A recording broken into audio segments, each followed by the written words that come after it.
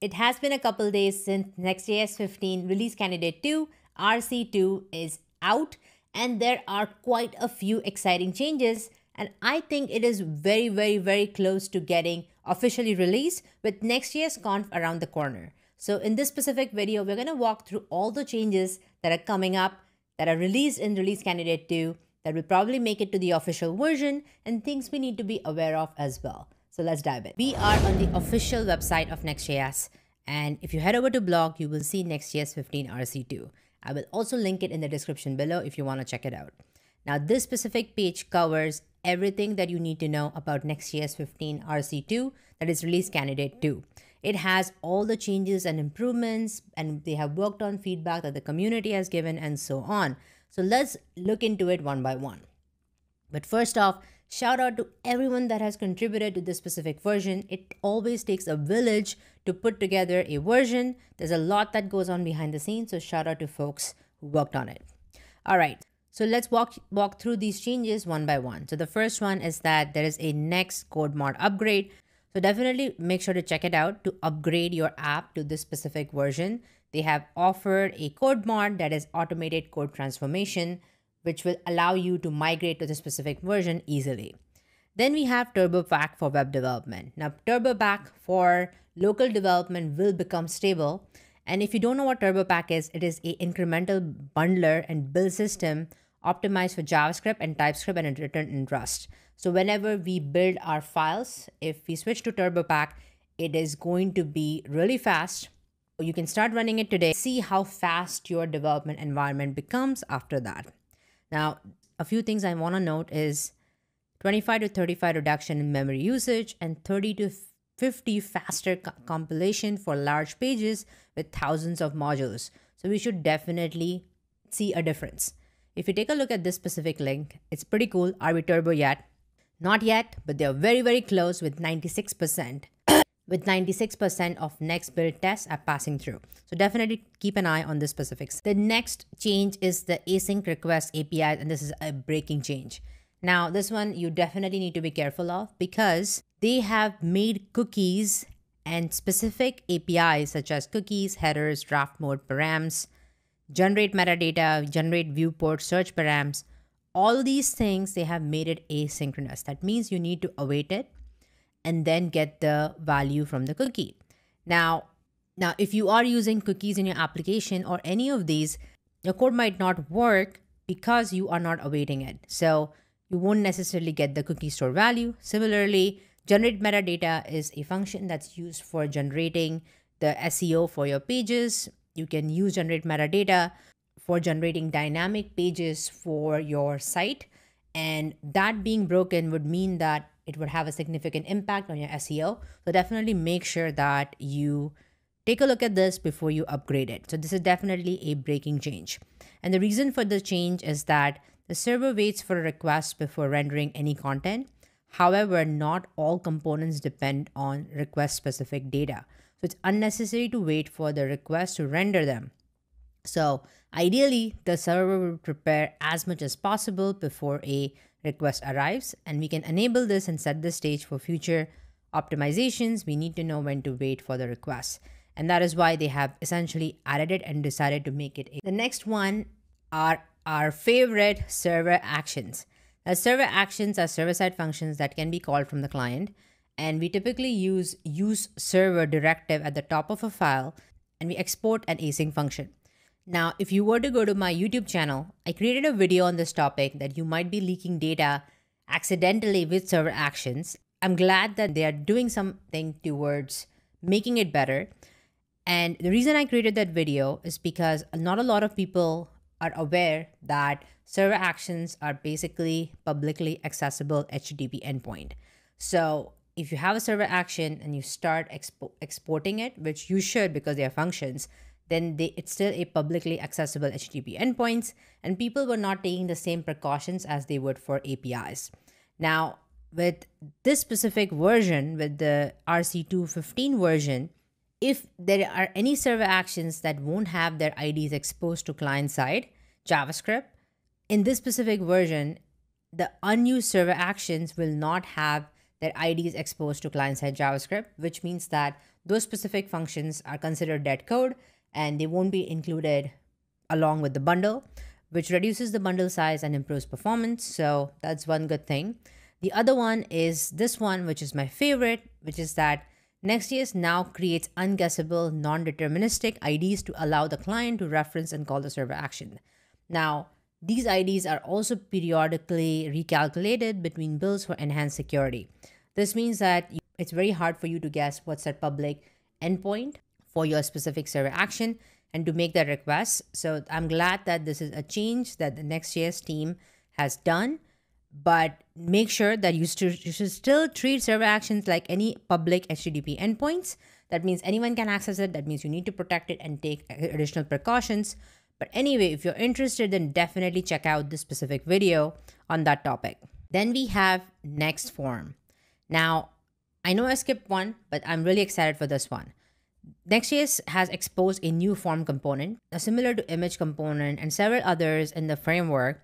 The Next.js form component also extends the browser HTML form element, but it has additional capabilities such as prefetching, client-side navigation, and progressive enhancement. So we can start using this for forms because it's useful for forms that navigate to a new page, such as a search form that leads to a results page. So for example, in this case, instead of using your browser form element, you could use the form component from Next.js. And this is why it's useful. First of all, prefetching. So the layout and loading UI are prefetched. So this will make your navigation really fast. For client-side navigation, so on submission of your form, any shared layout and client-side state are preserved. So it's not going to reload the whole thing. It's going to try to preserve as much as possible. And progressive enhancement. So if your JavaScript hasn't loaded yet, the form will still work via a full page navigation, which is pretty awesome.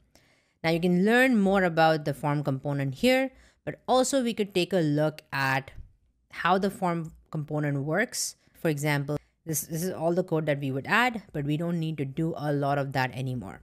Now, I'll create a separate video on this specific topic, but definitely a good step in the right direction. Now, the landscape of Next.js is huge with so many newer changes coming up all the time. Server and client components are just the tip of the iceberg. There are so many more changes that are coming up in the later versions, and which is why I'm creating a course on the ultimate Next.js course. I want this course to be the end-all be-all for Next.js content, and it will truly allow you to build production-ready apps to take your web development skills to the next level, because now I think that all developers need to be full-stack developers and not just front-end developers. After using a framework like Next.js, it will make you more powerful. Now, I am very close to launching this specific course, so if you're interested, then definitely join the course waitlist. I've shared a couple of exciting things to the waitlist exclusively, but I have more coming out that I'm going to share, including discounts and whatnot as well. So definitely sign up to the waitlist if you are truly interested in leveling up your Next.js skills. Next config TS file. Now TypeScript support for the Next.js configuration file. So Next.js now supports next config file type and provides a next config type for autocomplete and type safe options, which is pretty awesome. So you can learn about the TypeScript support there.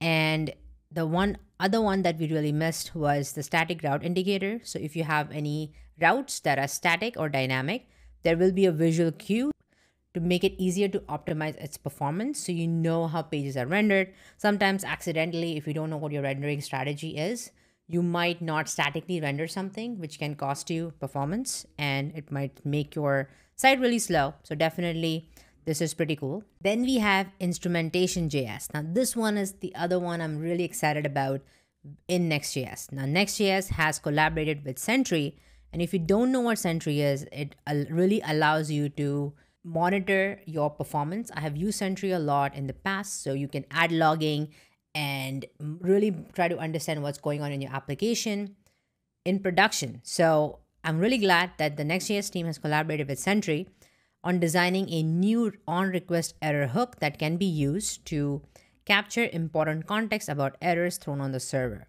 Now, Next.js overall is making really good progress towards adding more logging, making hydration errors more obvious that they did in Next.js 14. So I'm really glad this is a step in the right direction.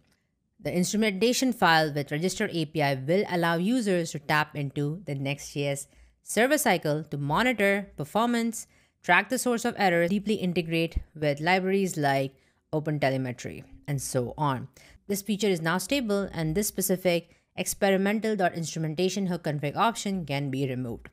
But if you really want to report errors and really try to figure out what's going on in your application, you want to use this specific hook on request error, which will give you more observability in general, and you can basically initialize any sort of provider that you want here as well. Now, let's move on to self-hosting.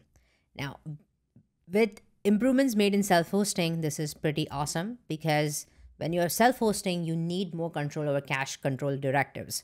By deploying things on specific platforms, you get additional capabilities like we do on Vercel. Now, one common case is controlling the stale while revalidate period sent for incremental static regenerated pages. So any pages that every few seconds get the dynamic data, we want to control the stale while revalidate period, which means what should happen when the pages are stale and so on. So there are two improvements that have been made. We can configure the expire time value in next config. So this was previously in the experimental option, and we have updated the default value to 1 year, ensuring most CDNs can fully apply the stale while revalidate semantics as intended.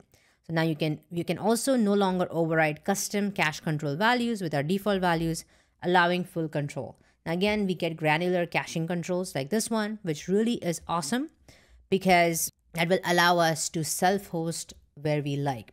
Now, having said this, with initiatives like Next, which you should definitely check out, this is pretty awesome because now that Cloudflare has also joined the effort to make Next fully open with Next initiative, this option is definitely in the right direction that allows people to self-host in general as well.